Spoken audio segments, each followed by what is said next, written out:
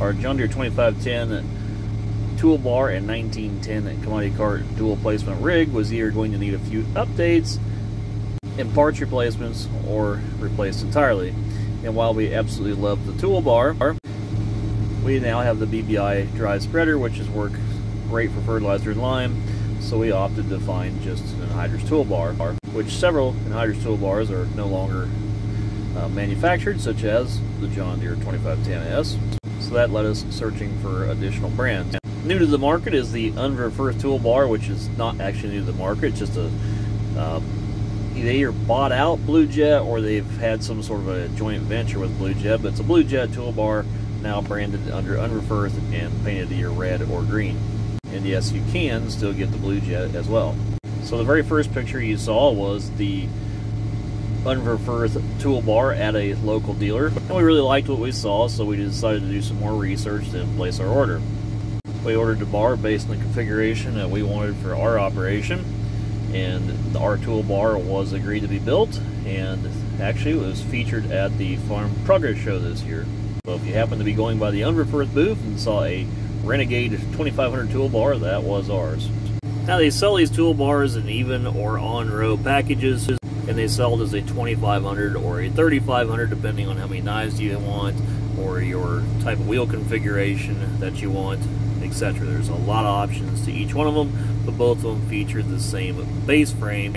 The hitch is different. The 25 and 3500 look the same, but the 3500 has a longer hitch. Now if you were in a Blue Jet model, the 2500 is a legacy model, and the 3500 is a AT6020. Ours is the Renegade 2500 with the 385 truck tire option tandems.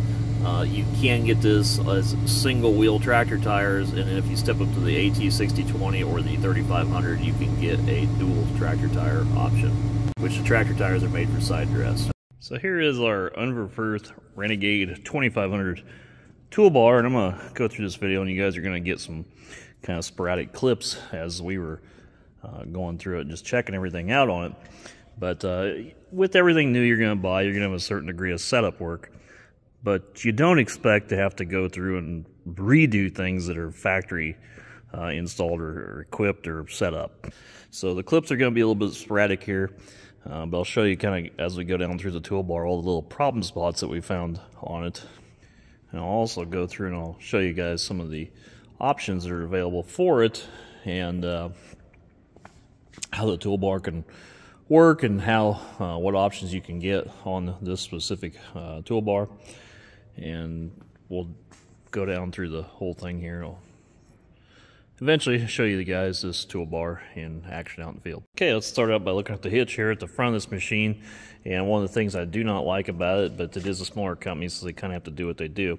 Now, if this was a John Deere, they'd probably have nice little weld structures on everything, where everything's kind of a permanent mount, instead of this poor looking U-bolts. Not that they're bad, not that they're weak. I just don't find the fit and finish of U-bolts strapped everywhere to be very nice or neat. We have gauges here, and these gauges are, that's weird. One of them is labeled Unverferth, the rest are not. But these gauges are poor. This is lens, need like a silicone around them, because those will probably be full of dirt.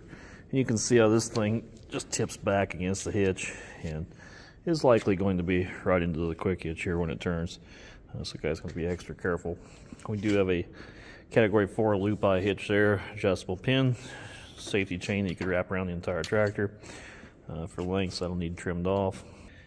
And we have our hitch here, and I do kind of like how they bring the Raven system up here on the hitch and strap it up here, as it allows you to see it from the cab and bleed it off easier. This is the stainless steel Vortex system. This has more flow than the twin units of the older, smaller double stack units. And they do have like a little turbocharger for that thing that you can even get even more capacity out of. And we have our wrench here that they give you for leveling the hitch. You'll see that here in a sec. And we have our self-leveling hitch and a hydraulic adjuster. This is what kicks it out for depth stops. And this plate here had to be added for the cat whisker switch to kick all this stuff on and off. So this is an 1830 machine. This has the spring shanks here. They have another one, it's called a max coil, which has a big box here with a coil spring going this way. It's a little higher dollar option, but for our soil this was more insufficient.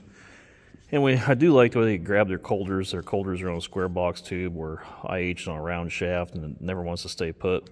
This is superior in my opinion by a long shot. Very sharp blades, and then we have the closers, which are coulter blades, and these are an optional down pressure spring. And we did go with a 3/4 freezeless knife. Now the idea of this toolbar is to scatter the trash through it. So we have units in the front, units in the back. Now you'd have only one unit here. If this was a like a 17 or a 19, it would be alternating, but we have two because of this is a 16 or 18. And also we're going directly between the tandems, whereas it would be actually in front of the tire if it was a 17 or 19. And you can go through the book here and you can see all the different options. We have the 385 walking tandem tire option here. They do have this large single tractor tire option here, which have to be lowered in from the top, but they don't have the load carrying that these tires do. And they're primarily made for side dress applications with the tractor tire option. Oh, it does look cool. And you can go through the book. They do have a very good book, and you can see the assembly instructions, everything else, as well as I went online and downloaded a Blue Jet Legacy operator's manual, which is what this toolbar is. This again is the Legacy. Now the Legacy and the AT 60, I think it's 6010, 6020 Blue Jet. This is all the same main frame, same wing deal assemblies here. They just put a longer hitch on with the other one and change wing length. These are all adjustable, or greasable, I mean.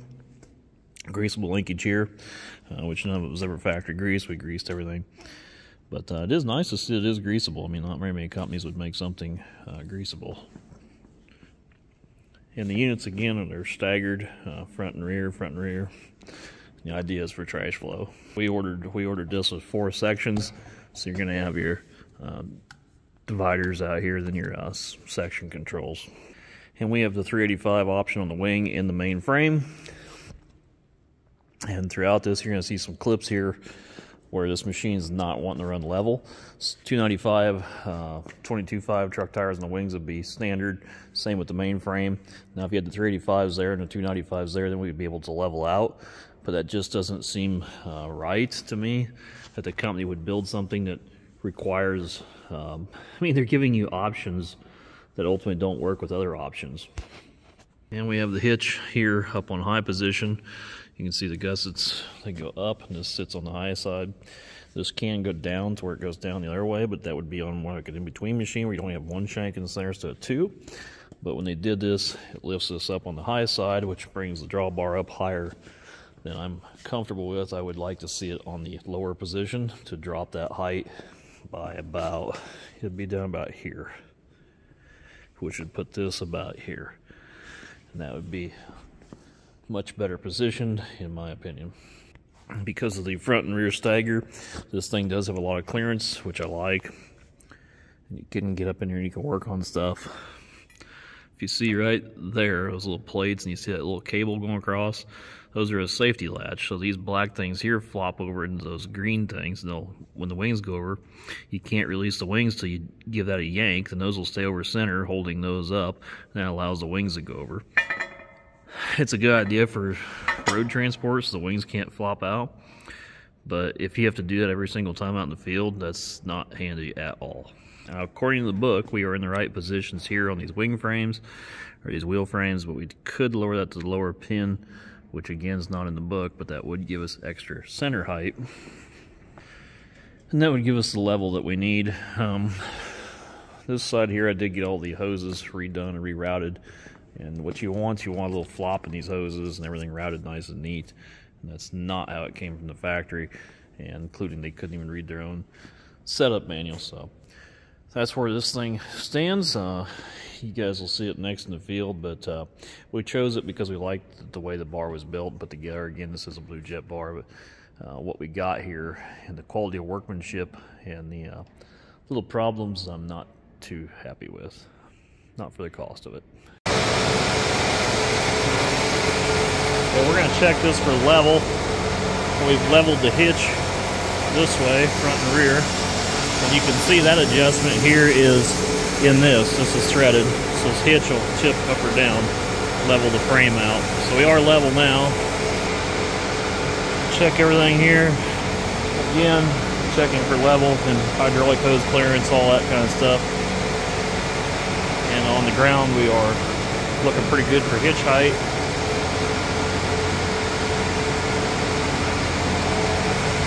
This is where they've routed those. Does not seem to me like that's where it should be.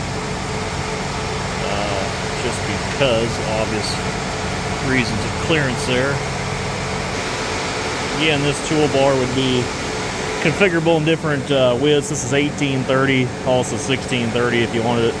This extension here bolts on, and they have other extensions that would bolt on here and here if you wanted them to.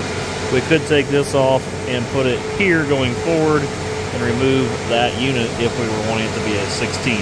That's how they would configure it from the factory, which we would do what the factory says and move stuff around if we desire, but we're going to attempt to go with 1830. Okay, we're going to level the wings here. How you do that is they have this clamp, and this is adjustable, and then they have a threaded rod here for finite adjustments. Loosen this up, adjust with the rod, then tighten this back up to hold it. And you can see here we're a little bit out of level, so we'll make sure this is all leveled out. And again, we are checking the toolbar over here for whatever little things we can find as to problems or issues or setup.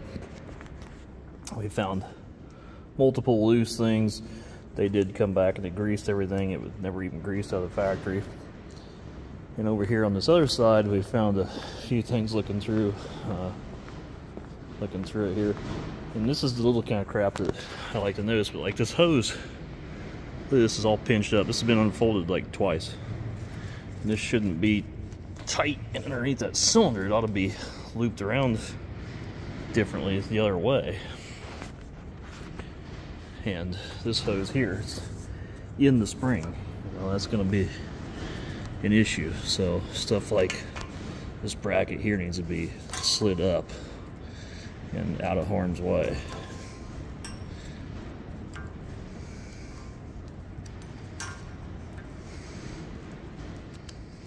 So yeah,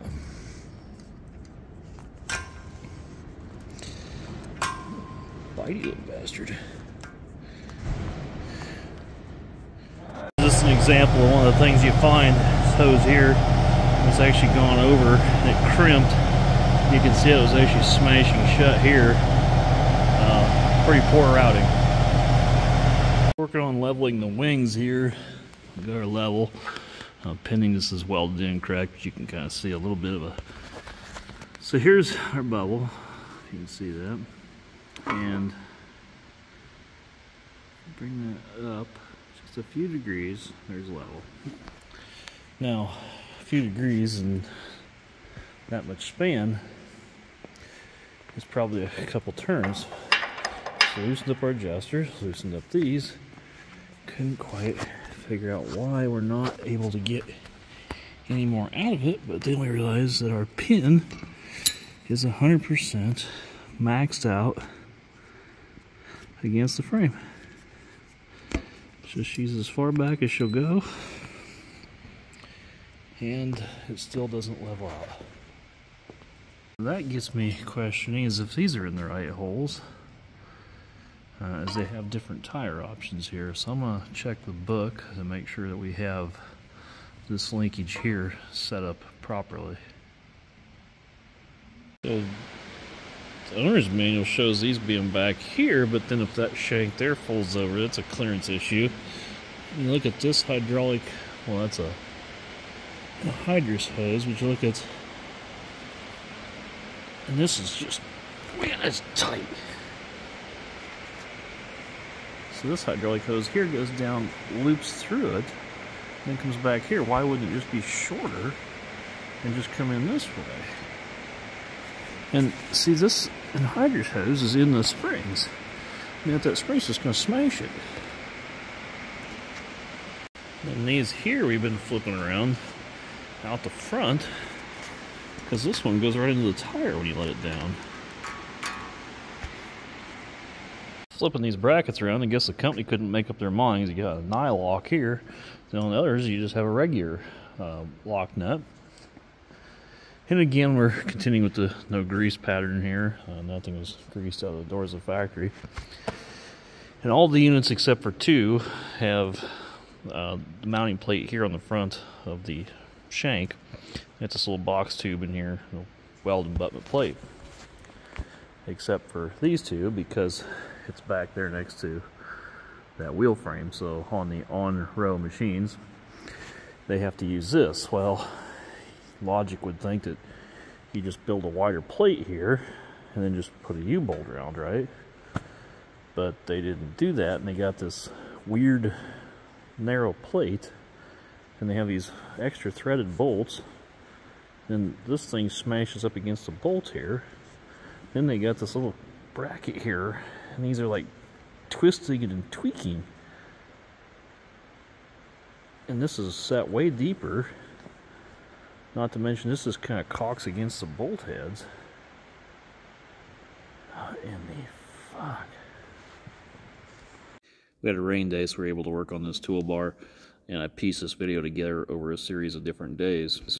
As I went down through the toolbar, the more things I found. And as I went down through this list of stuff, just pulling up the setup manual, reading every single thing about nuts and bolts and directions that are supposed to go on in the hole, but I actually went online, looked at some others that were at dealer lots, looked at the one that the dealer had that we were looking at when we decided to place the order on this, and I swear every single one of these has a little bit different setups. Like, here you go guys, here's a box of parts, figure something out, put together a toolbar. But this link here, it is in the correct hole positions, and that's according to the online setup manual. But the wing is still not leveling out, and I'm 100% out of threads here. And we measured off the floor. We did check this floor for level. It's dead level. We're 11.5 inches to the tip of the knife to the floor there, and we're 14 inches out there. Now, I know when you let this down, you can have additional stroke in your wheels, but it says in the book to use an even depth control on your cylinder rods. Well, how are you going to use an even depth control on your cylinder rods when the thing's not even to start with? So you're going to have to use uneven controls. And the bigger thing is, it's mainly just this right-hand wing. It's not the left-hand wing as well. It's not perfect, but it's closer than this right-hand wing, which is kind of throwing me for a loop. They did sell a 295, 75, or 22.5 truck tire option, well, or standard tire option throughout the whole machine, which would be the same problem we got here now. Or you could get 385s on the wings and the mains, which is what we did order. Or you can get a combination of both. If you had the 385s in here like we do, and went with the 295s out here, there's 1.6 inches difference, which would drop at 3/4 of an inch, and 3/4 of an inch in this span would be more than sufficient to level it back out. But that would be the correct tire option to make it run level. Would be the big ones in the center and the standard ones in the wing. But it just doesn't seem to me like you should have to do that to make it go level. And additionally, you'd have thought that if they were having an issue, or if that's how they designed the toolbar, that they would have went back later and compensated with arm lengths, so it would make sure that it actually goes level. Now, it's a little hard to see here in the camera, but it definitely goes uphill. And no, you can't just go out and run and have a whole bunch of inconsistent knife depths. So we're going to have to get this figured out here yet. And because somebody's going to say so, we did have a Case IH toolbar prior going to that John Deere dual placer, and it was a fine toolbar, but it itself had problems, such as the underside, the main tires were undersized, and a few other things we just did not like about it. And it would trip out, and it would never reset the shanks very well, and it'd break the knives, and it just, I don't know, there was just things about it that we just did not like. This, in our opinion, was a heavier, better bar, and again, there's been a lot of bars on the market that have kind of went away, such as the 2510 John Deere. So this is what we felt was the best, but what we got here and got delivered, we like it, but we don't like the little workmanship problems and the lack of detail orientation that was done by Unverferth in their setup, and it probably wasn't even Unverferth, it's probably Blue Jet. What correlation they have between the company and Unverferth, I don't know. But regardless, it's things to get resolved. But I think once we do get these kinks worked out, it'll be a fine toolbar for years to come. Somebody will probably tell me I should just went and bought the new John Deere strip till rig, which I do have a new one out. It'll be out in 2023. But that is not new to the market at all. It's actually a Soil Warrior, which is made by Environmental Tillage Systems. It's ETS. Yeah, I think it's a good rig, but I imagine that thing's, I don't know. I don't have a quote on it. I imagine it's a couple $100,000. And Unverferth did make a Raptor, I believe, something like that. It was a front folding dual placer, but it would not run anhydrous. And there's just some drawbacks to about every single thing that's on the market. Dual placer is great, but again, this is what we felt was the best way to go. And we could very easily add the Montag Generation 2 system to this, go to 16 and be on row, and run dual place dry and everything with it. And that might be something we'll work on or work towards with this toolbar. But anyway, hope that explains. Again, good machine, poor follow through and detail orientation, and it's just kind of indicative to what you are seeing right now. I think everybody's massively labor short. Like, that plate's rough as can be. The paint will probably peel. They didn't even sandblast it off. And like here, look at this. I mean, this plate's already bent. If you can see that, it's already bent way down because they didn't weld the bottom, just welded the top. That's the craftsmanship there that I'm complaining about.